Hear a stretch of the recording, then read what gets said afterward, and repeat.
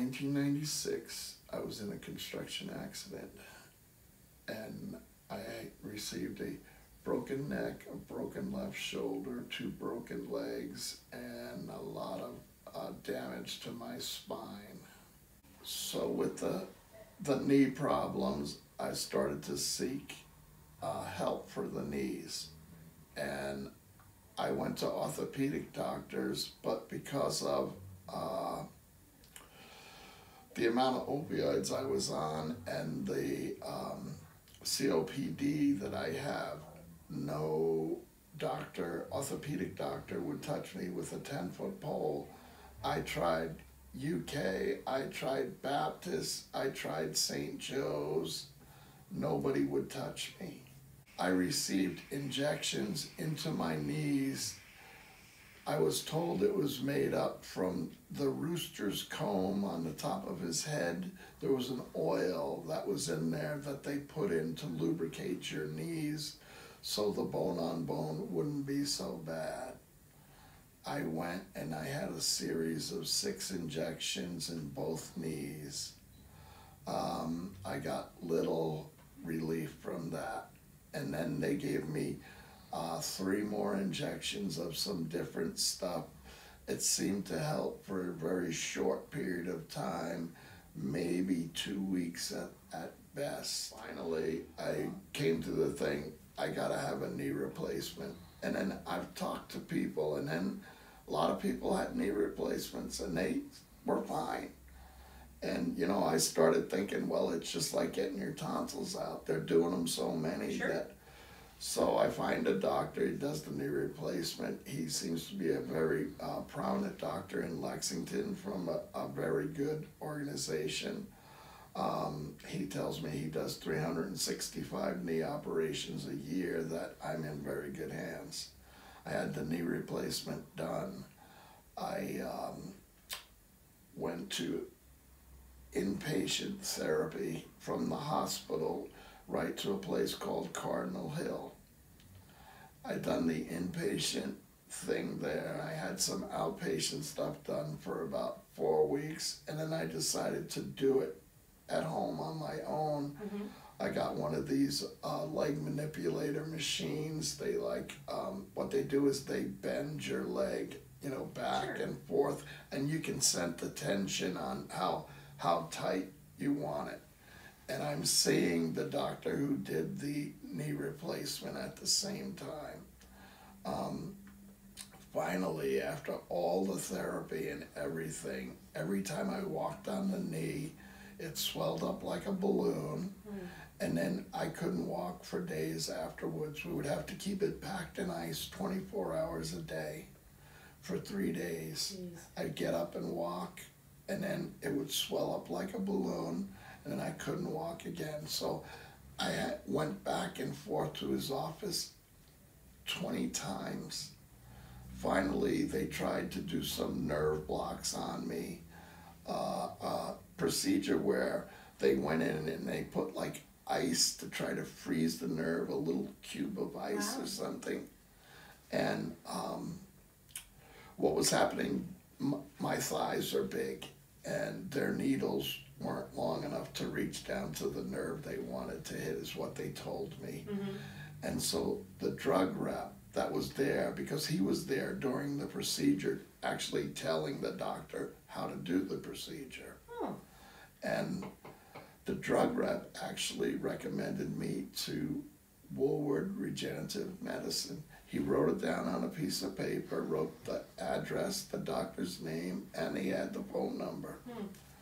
So I went home and I contemplated, because I've had nothing but bad experiences with doctors since I've been in Kentucky. One bad experience after another bad experience. And so I called and I made an appointment, and I met with Dr. Danesh, and we just did an interview the first time. And I liked him. And I liked what he had to say.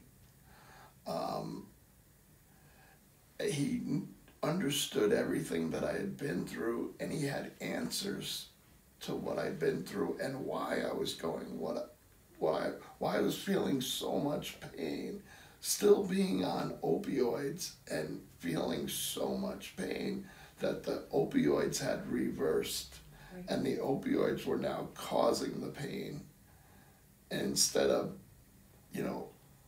numbing the pain, they weren't numbing the pain, they were the cause of the pain, and that they had my nervous system completely out of whack. And that's why my wife would bump my toe and it would feel like my foot got cut off. My nerves were so out of whack. Yeah. So Dr. Danesh recommended that we do some injections into my knees.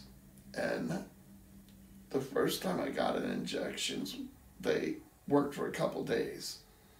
And so I came back in a week and I saw him and he says, well, we'll try some different spots and some different things. So we tried some different spots and different things, and it got a little better. Yeah. And it lasted longer. And then we did it again, and everything started working, everything started clicking. But I'm still having to fly to New York to get the opioids during this time. Right. I'm still flying because I'm handcuffed to the doctor. This is before his arrest. Yeah. And so Dr. Danesh told me of a thing I could do to get off the opioids. He told me there's a thing called a rapid detox where you take a drug called ketamine and you stay on ketamine for about 4 hours, and then it's supposed to help rewire your brain to tell your brain you don't need the opioids anymore. So at this point, I'm pretty game to do just about anything because I'm in withdrawal all the time anyway from the doctor lowering my medicine every time I'm going to see him. So I've got nothing to lose. So I do the ketamine, and I go into the ketamine with the most positive attitude possible. And I came out of the ketamine and I felt like God had saved me. I told Dr. Danesh that right after the procedure, when I came out of it, the ketamine, I told him that he saved a soul. Today you saved a soul. And I told him he was a superhero. Probably still the effects of the ketamine. But to me, he was a superhero because he was doing something to counteract all the horrible things I was going through. We are still continuing this process, right? Right. Talk to me a little bit about the decrease in medication. Okay. From after this first one, and then we're getting ready to go into your second one, yeah? Yes. Okay. I was on, before the ketamine infusion, I was on 80 milligrams of OxyContin 3 times a day. I was on 30 milligrams of RoxyContin, cut down to 11 times a day. I was off the methadone completely. He cut the methadone, and I was off the Subsys completely. And so after the ketamine infusion, I went down to 30 milligrams of methadone. And over the course of 2 weeks, I went from 30 milligrams of methadone to 20 milligrams of methadone, which I am currently on right now. From all that narcotics, almost 5 grams of narcotics, down to 20 milligrams of methadone right now. I used to have pain constantly, 24/7, would never stop.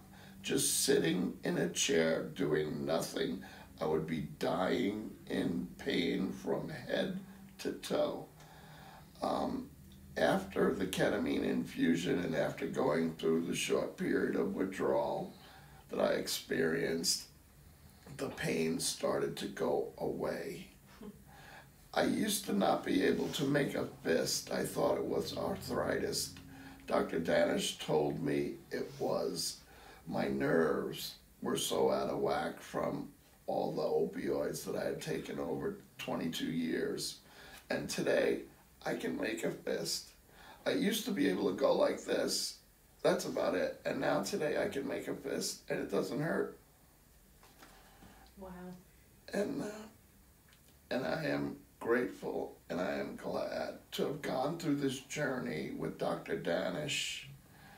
And if there's anything I can do to help one person, that's why I'm doing what I'm doing today.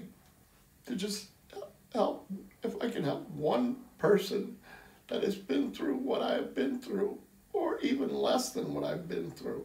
All I want to do is be able to help one person. That's why I'm doing this today. Thank you.